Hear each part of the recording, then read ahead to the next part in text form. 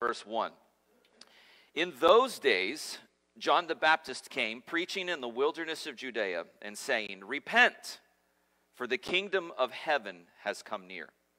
This is he who was spoken of through the prophet Isaiah, a voice of one calling in the wilderness, Prepare the way for the Lord. John's clothes were made of camel's hair, and he had a leather belt around his waist. His food was locusts and wild honey. People went out to him from Jerusalem and all Judea and the whole region of the Jordan. Confessing their sins, they were baptized by Pharisees and Sadducees coming to where he was baptizing. He said to them, You brood of vipers, who warned you to flee from the coming wrath? Produce fruit in keeping with repentance. And do not think that you can say to yourselves, We have Abraham as our father. I children for Abraham. The axe is already at the root of the trees, and every tree that does not produce good fruit will be cut down and thrown into the fire. But after me comes one who is more powerful than I, whose sandals I am not worthy to carry. He will baptize you with the Holy Spirit and fire. His winnowing fork is in his hand, and he will clear his threshing floor, gathering his wheat into the barn and burning up the chaff.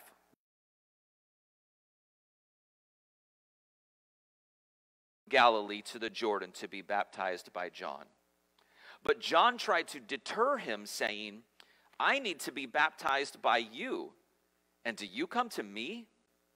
Jesus replied, Let it be so now. It is proper for us to do this to fulfill all. Two more verses.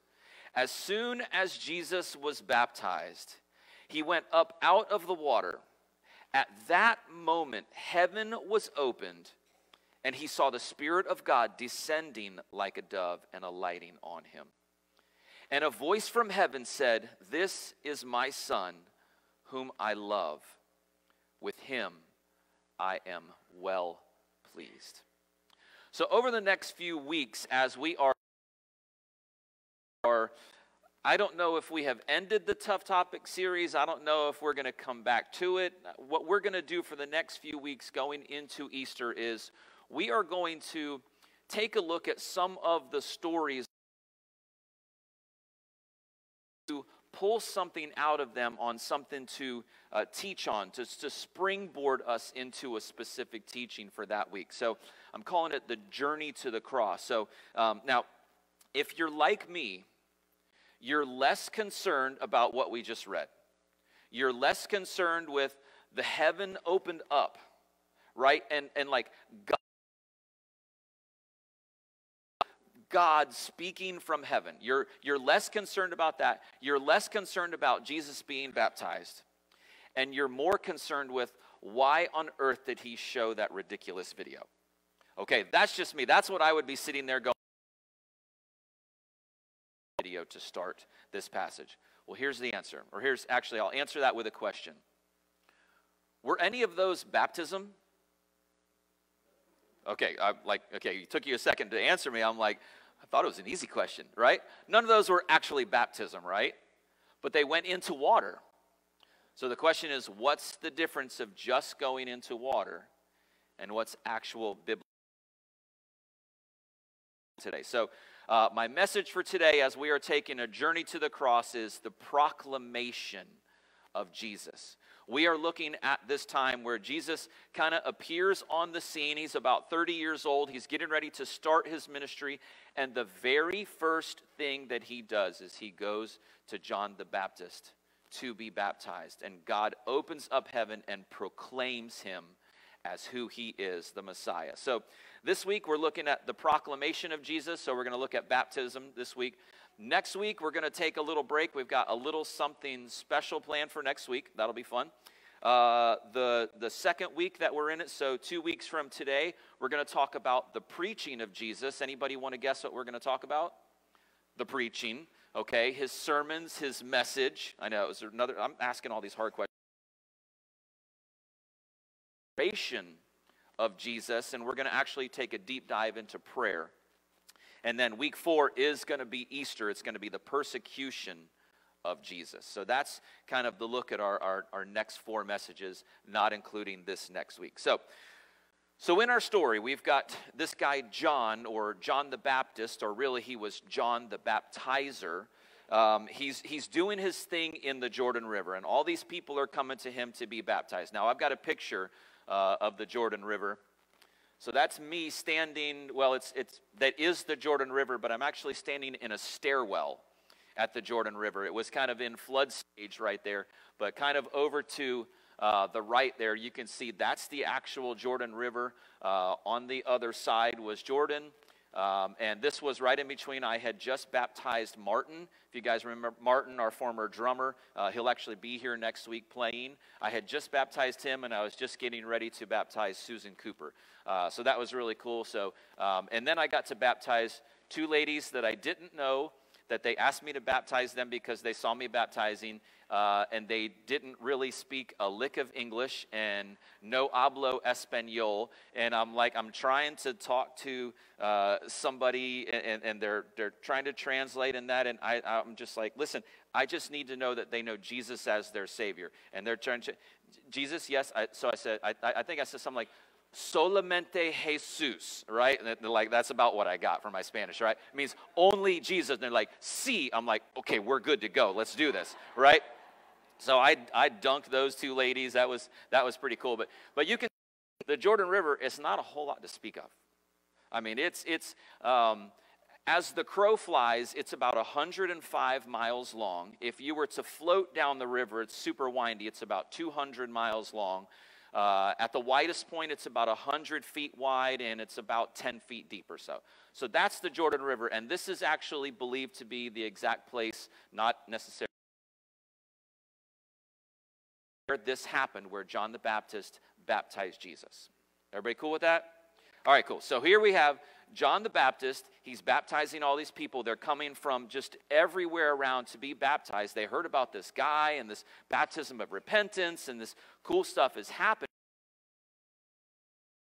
And then here comes Jesus, and he wants to be baptized by John the Baptist. Now, we know, we talked about it not that long ago, John the Baptist was Jesus' cousin. Okay, so they kind of knew each other, right? But then Jesus comes along, and he wants to be baptized. So we kind of have a little here. Matthew chapter 3, verse 13, it says, "Then Jesus came from Galilee to the Jordan to be baptized by John. But John tried to," what's that word? "Deter him, saying, 'I need to be baptized by you, and do you come to me?'" See, John had a problem, because this was a baptism of repentance. And John's like, Jesus, perfect, yeah. No, what in the world? He's like, why would I baptize you? You need to baptize me. And it says he tried to deter him. That word actually, deter, it's in the imperfect tense, which means he repeatedly tried to deter him. It's almost like John was like arguing with Jesus. He's like, Jesus, no, I just can't do this. It was like this continual thing. So it wasn't like, I don't think this is right. And Jesus is like, yeah, we should do it. He's like, okay, whatever. It wasn't like that. John was like, no, this is a baptism of repentance. Like this doesn't seem right. So the question is, if Jesus had no sin, right, he didn't need confession, he didn't need repentance, he didn't need conversion, he didn't need transformation, why did Jesus go to be baptized? You ever wondered that? It's a good question. And there's a lot of different answers that we could come up with. You know, he wanted to be an example and all this stuff. But he actually gives the answer in verse 15. He says this, Jesus replied, "Let it be so now. It is proper for us to do this." What's that next line say? "To fulfill all righteousness." Then John consented. Jesus had to say this one thing. He says, no, we have to do this to fulfill all righteousness. One simple little phrase quickly made John the Baptist change his mind. So what does fulfill all righteousness mean? It means to do everything required by God. That's what it means. That's why Jesus had to be baptized, because Jesus was all about doing everything required by God. I think that should probably be everything that's required by God as followers of Jesus. Jesus was saying, if this is what God commands, then I as a man must do everything that God commands. Regardless of the fact that I am holy, I will be obedient. That's what Jesus was saying with this. Verse 16. As soon as Jesus was baptized, watch this, watch what happens. He went up out of the water. At that moment, heaven was opened, and he saw the Spirit, a dove, but like a dove alighting on him. And a voice from heaven said, "This is my Son, whom I love. With him I am well pleased." And at that moment, Jesus was officially coronated into his ministry. He was officially proclaimed as the Messiah to go out and to do what he was to do for his time of ministry and eventually end up at the cross. So, the question is, what is baptism? Why was this so significant? Why was this the thing that started Jesus' ministry? Because Jesus never got saved like we have to do, right? But why was baptism such a big deal that it needed to kick off his ministry? Well, here's a definition of baptism that I found. Represents. Now, that's a very, very, very key, important word. Baptism represents. It's a picture of the forgiveness and cleansing from sin that comes through faith in Jesus Christ. Baptism publicly acknowledges one's confession of faith and belief in the gospel message. It also symbolizes the sinner's entrance into the community of believers, or the church. So that's what baptism is. It's a symbol, it's a representation of the transformation, of the forgiveness, of the repentance that we are claiming that we are doing, of completely turning from our sin, turning from our old lives, turning from our old ways, and turning towards Christ. It's a picture of that. That's what baptism is. And if you look at it, there's a lot of thoughts on exactly what baptism is or how you're supposed to do it, or we're gonna break a lot of those down today. But the original word for baptize is a Greek word called baptizo, and we've talked about this before, so we won't spend a lot of time. But this word baptizo, it means to dip repeatedly, to immerse, to submerge, and then another definition of it that I really like this one, it's to overwhelm. To dip repeatedly, to immerse, to submerge, or to overwhelm. That's what baptism is. So, for us to gain a better understanding of what true biblical baptism is, what I want to do today with our time is I want to ask 5 questions, and I want to answer those 5 questions. And I believe these 5 questions are probably going to be the main 5 questions. If I had everybody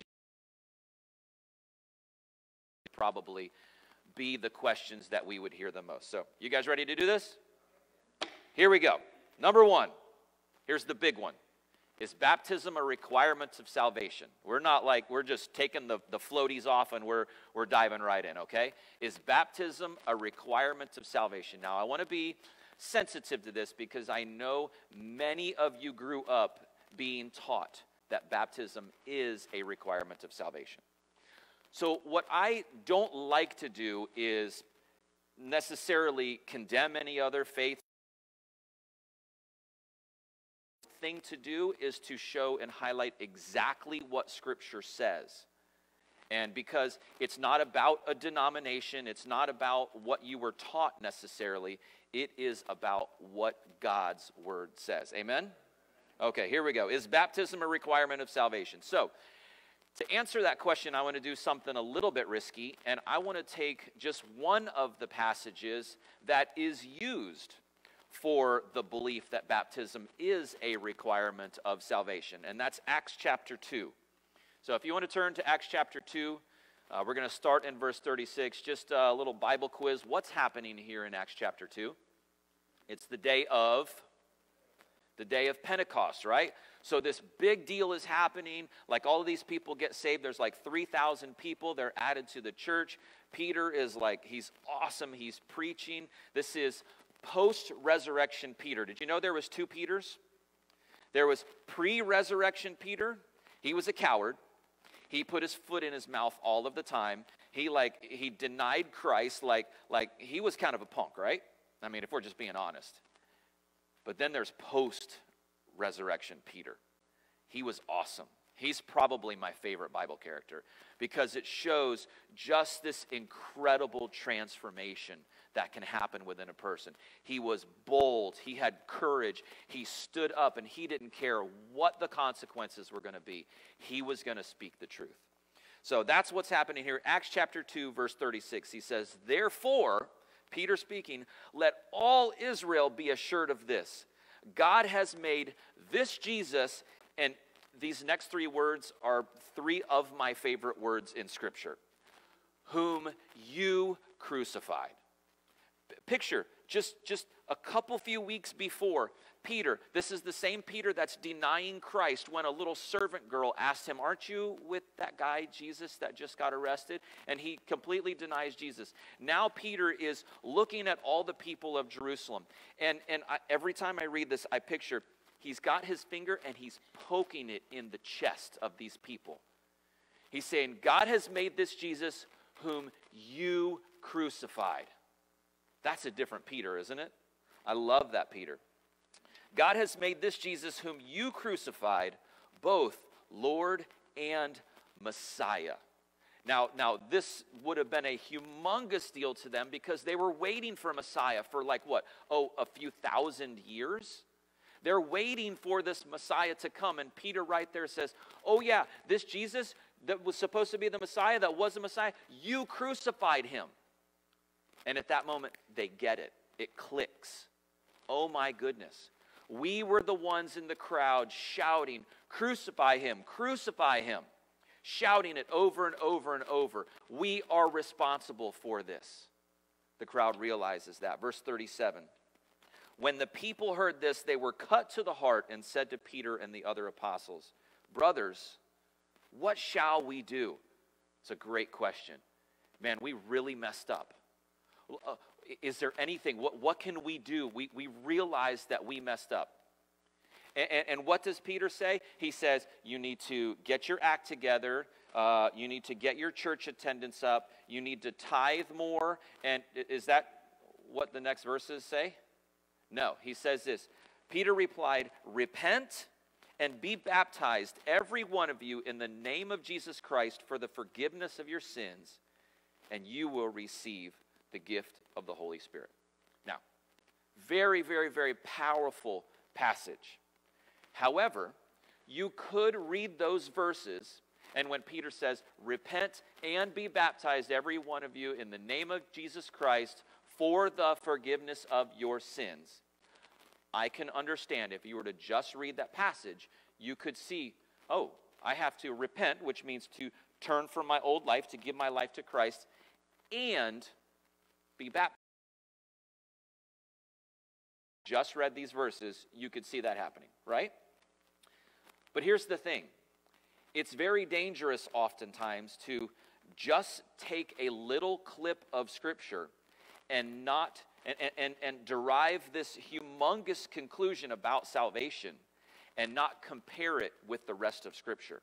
Now, does the rest of Scripture say anything about salvation and how salvation is supposed to go and repentance and all that? Does Scripture say anything about that? Just a little bit, right? Okay. Here's one that's probably, if I were to ask you, give me a verse, this is probably the verse that you would go to. Ephesians 2:8. "For it is by grace you have been saved through faith." What do we know about salvation? That it is faith and faith alone in Jesus Christ, whereby we are saved. That's it. There's nothing else that you can add. You can't add to God's grace. You can't do anything like that. For it is by grace you have been saved through faith. Now, Paul was really smart. As Paul was writing this to the church in Ephesus, he was really smart. And we talk about this all the time. I love that he and other Bible writers do this. He was so smart, he knew that wouldn't be enough. He knew, it's pretty clear. It's by grace you have been saved through faith. Period, point blank. That should be enough. But see, he knew our hearts. He knew that we would try to add things. So what does he do? Paul goes on. He's like, okay, so in case you didn't get it from there, let me add a little something else so that you can understand. For it is by grace you have been saved through faith, and this is not from yourselves. So he adds this another phrase on there. He's like, you can't do this. This is a God thing. You are saved not by... Stop there. He backs up and he says it again, because it's like, maybe they're not, maybe I said it twice and I thought it was clear, but maybe they're not going to get it. So let me make it uber clear. I'm going to put the exclamation point on it right here. For it is by grace you have been saved through faith, and this is not from yourselves. It is the gift of God, not by works, so that no one can boast. So that it's so clear, 3 or 4 times in these 2 verses, Paul says, it's nothing that you can do. You can't do anything to add to God's grace or to give salvation. You've got nothing to add. And the moment that we think that something that we can do adds to God's grace, we are fools. Absolute fools. Here's another verse, Titus 3:5. This probably would be the other verse that you would give me. Now we could pause right there and say, would baptism be considered a work of righteousness? Sure. I mean, that's like a thing that we are trying to do in our conversion, in turning and giving our lives to Christ. Like, that's a work of righteousness. That's a good thing. We're commanded to do it, as we're going to see it today. But Titus 3:5 says, not by works of righteousness which we have done, baptism, church attendance, blah, blah, blah, your grandma,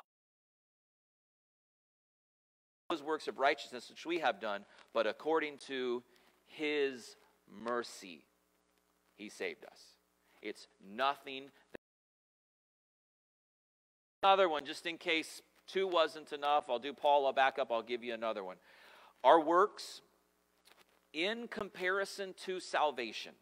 Now again, we're commanded to do good works. We're supposed to be salt and light in this world. But in comparison to salvation and God's grace and mercy, our works are as filthy rags. Isaiah chapter 64, verse 5 and 6, it says, how then can we be saved? Isaiah throws this question.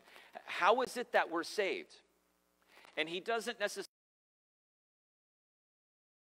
how not to be saved. He says, all of us have become like one who is unclean. That just means we're sinners. We cannot get into heaven with our sin.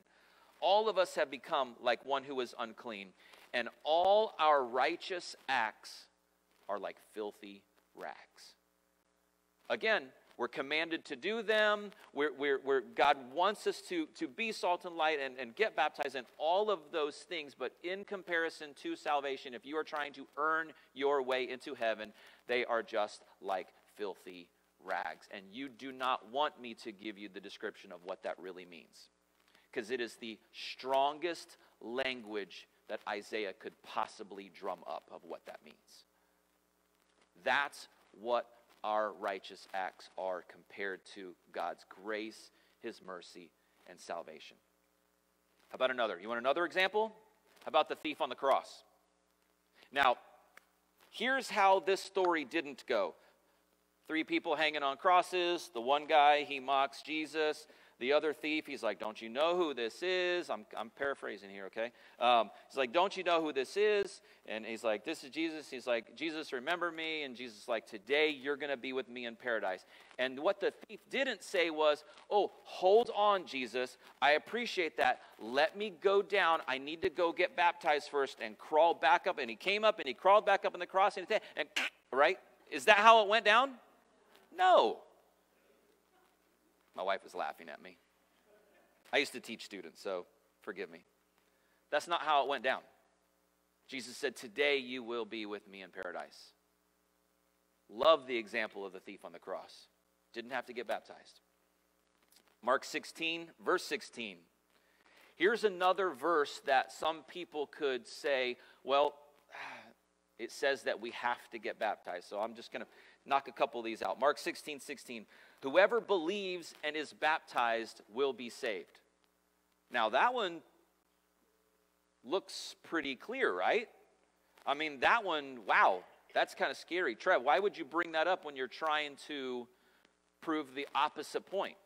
Again, don't just take one little clip of Scripture and not look at the rest of what it says. The rest of the verse says, whoever believes and is baptized will be saved, but whoever does not believe will be condemned. What doesn't it say? Whoever does not believe and get baptized will be condemned.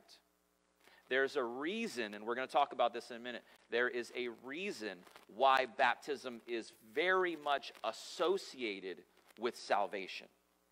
But it is not a requirement of salvation. In fact, baptism is an assumption and a command after salvation, not for salvation.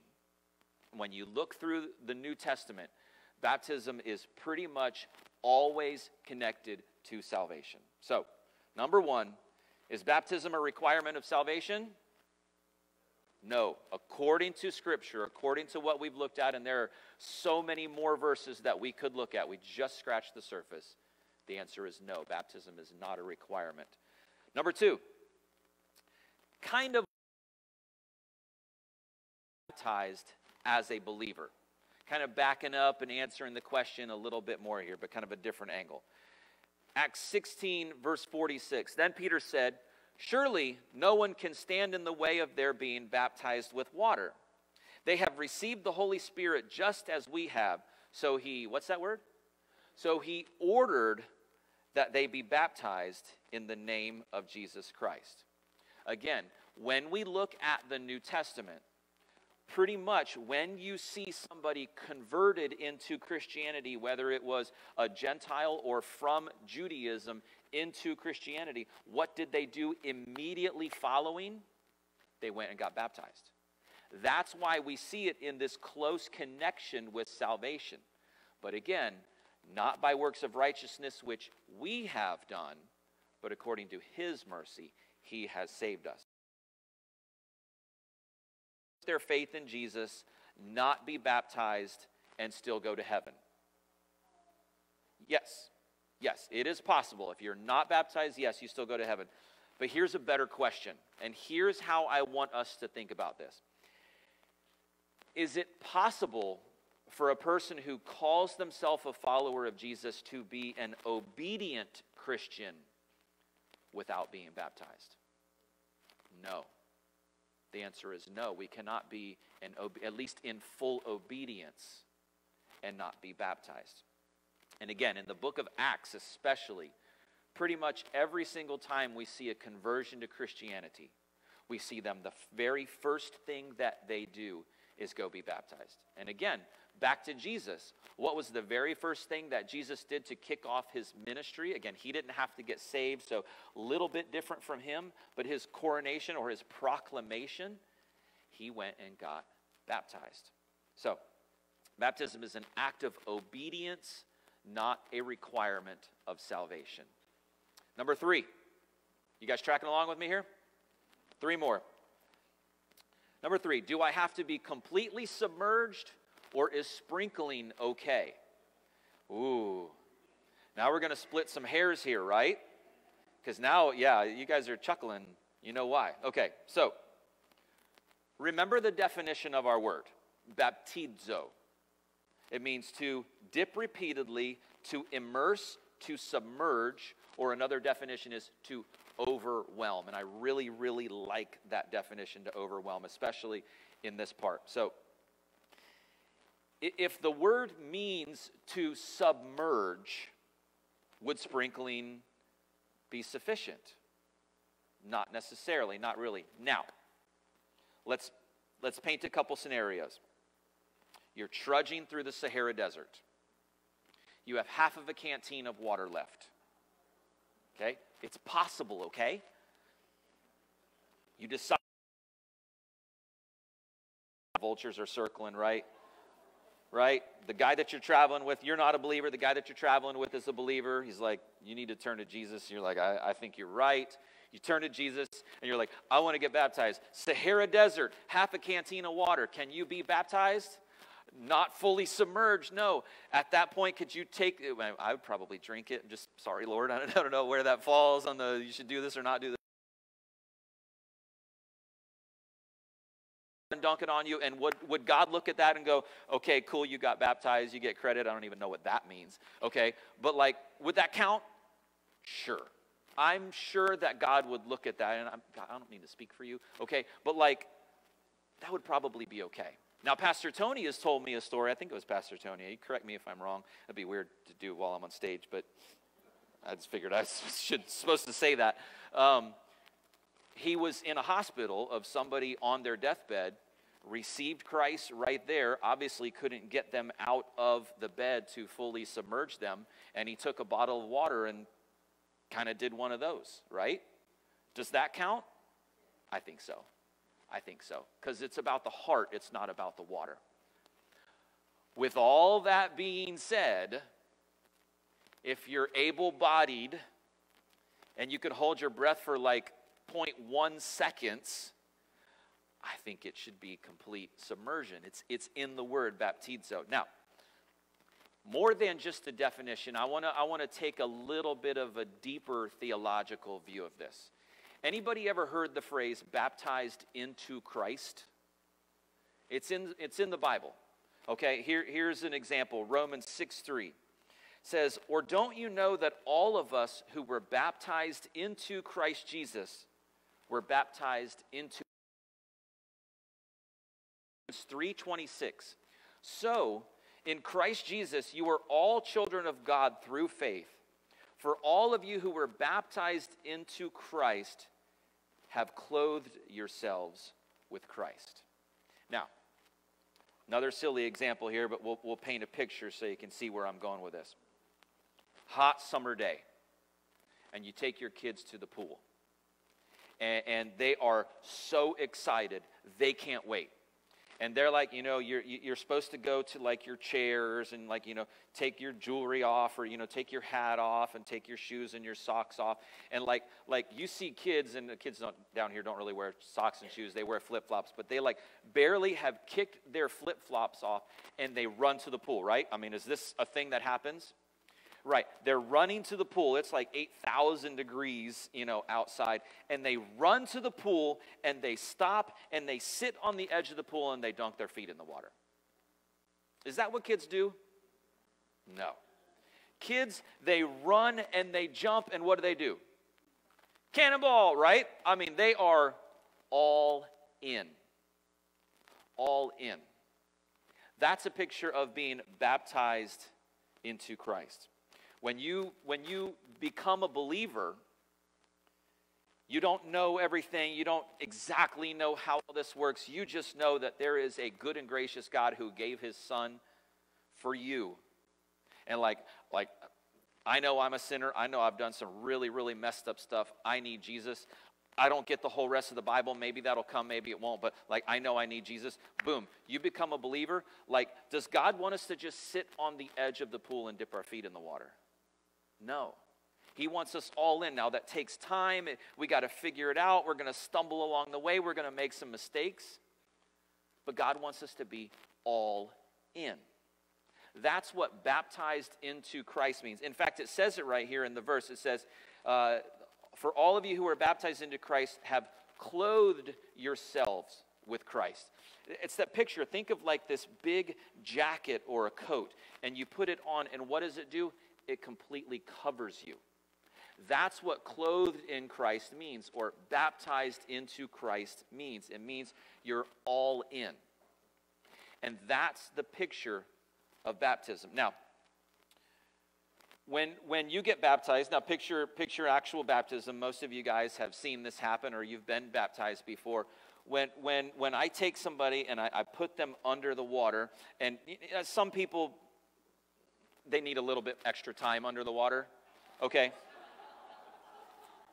Now you're like, you're not baptizing me, right? So just for that split second when they're under the water, yes, you can see them through the water, right? Because hopefully the water's clear, except for in the Jordan. It was like mud, okay? And it was cold, okay? But like, what's completely surrounding them?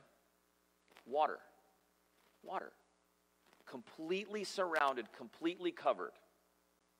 It's the same picture of how Christ is supposed to be in our lives. Baptized into Christ.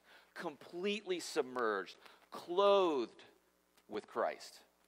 That's why fully submerged water baptism is so important. Again, not because there's anything special about some dirty water, but because it is a picture or a representation of.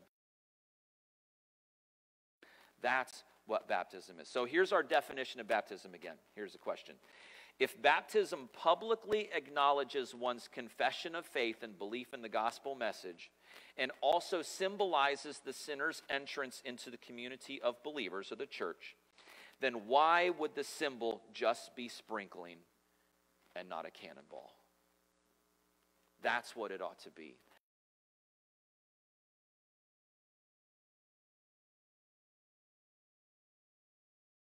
Following Jesus should be a cannonball. Are we going to mess up? Yep. Are we not going to get it all in the beginning? Yep. Are we going to have to start over sometimes and go, God, I really, really, really messed this up, but God, would you forgive? Yep. All of the above. But it should be an all-in approach. So, answer this question. According to Scripture, is sprinkling okay? Is sprinkling a good picture? No. It's not. Again, and I'm not trying to attack any denomination, faith, what you were taught when you... It got really quiet in here. Not what you were taught. I'm not trying to attack anything. I'm just trying to highlight what Scripture says. And again, remember, baptism is so much more than going into water. It is a picture of how our lives are supposed to be with Christ. So, can babies or children be baptized? Ooh, we're just going right after it, huh? Acts 2:38. Peter replied, we read these verses earlier, repent and be baptized, every one of you, in the name of Jesus Christ, for the forgiveness of your sin. Now, is it possible for an infant or a young child to repent in the name of Jesus Christ for the forgiveness of their sins and have a full understanding of what that means? Is that possible? It's not. Now, older children, yes, I got saved when I was young. I got baptized right there when I was 10 years old. Okay? Children, yes, when they can understand it. But Scripture is very, very clear that there must be an understanding. Repent and, or it could say, and then, I'm not trying to add to Scripture, but and then be baptized, because that's the picture that we see in Scripture every single time. Repent and then be baptized. That's the order in which to do that. Not be baptized and then hopefully you get everything else squared away in the rest of your life. That is not what we see in Scripture. And again, I know I'm not trying to attack how you were raised or your denomination or your faith or what you believe. I'm just trying to highlight what the Bible specifically says. So, again, if children have an understanding and acceptance of true biblical salvation, absolutely. They can absolutely be baptized if they have decided to give their lives to Jesus. But that requires a conversation. That requires them having a true understanding. But there is no scriptural evidence of infants being baptized, or actually, I don't even think there's any example in Scripture of a child being baptized. Now, does that mean if they have an understanding? Yes, I believe so. Again, I was 10 years old. I was, believe me, way still a child. I'm in many ways still a child now, okay? But Yes, but infants, sprinkling, not according to Scripture. Number 5, last one. I was baptized as a baby. Should I now be baptized as a believer? Now let me ask you this. Based on the biblical evidence that we've covered so far today, what do you think? Yes, absolutely, absolutely. Paul in Acts chapter 22 is retelling the story of when he was converted, when he had that moment on the road to Damascus, when he met Jesus and said, Saul, Saul, why are you persecuting me? And that whole deal when Saul was blinded, he kind of was led into town and he met this believer, this follower of the way named Ananias. And this guy Ananias, and he's kind of, brother Saul, and he's talking to him. He wasn't called Paul yet, and he's having this conversation, and he says this very strange thing to him. It says, you will be his witness, talking about God's witness, to all people of what you have seen and heard. Now watch what he says. Remember, he was just converted, like he's still blind, like he has these scales on his eyes, like this weird thing is happening to him. And now, what are you waiting for? Get up, be baptized, and wash your sins away, calling on his name. That's pretty clear, isn't it? What are you waiting for? Get up, be baptized. Now, I would love to say that we're going to have a baptism today. We are not. Okay? Maybe could have planned that out better. However, we do have a baptism planned for April 16th. That's a Sunday, right after service. That is the week after Easter. What an amazing Easter gift to give to Jesus. If you have never been baptized as a true follower of Jesus, what an amazing gift to give Jesus for Easter, to be baptized. So right after service on April 16th, we are going to walk out of these doors. I'm not even going to lock the doors. We're going to go right out to the ocean, and we are going to go hop in, and we are going to baptize whoever wants to be baptized. I think that is going to be amazing. I love it when we do it out there. You guys clap and yell and scream and hoot and holler, which is absolutely amazing because that's the picture. It's a picture of us celebrating to a good person, but from dead to alive. That's the picture. So that's what we're going to do April 16th. Out in the lobby on the tall boy tables on the back wall right there, there is a sign-up sheet. I want you to put your name, your phone number, your email address. I will contact you. Just have a quick conversation.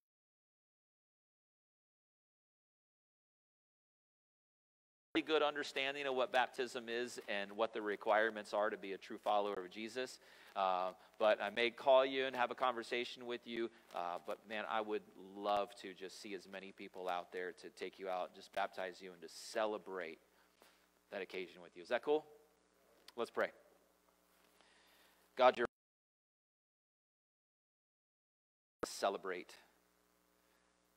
God, that like I just said, you don't take broken things and fix them. You don't take just sick things and make them well. You take dead things and you make them alive. And God, I'm so grateful for that. Thank you for the perfect picture of your son Jesus.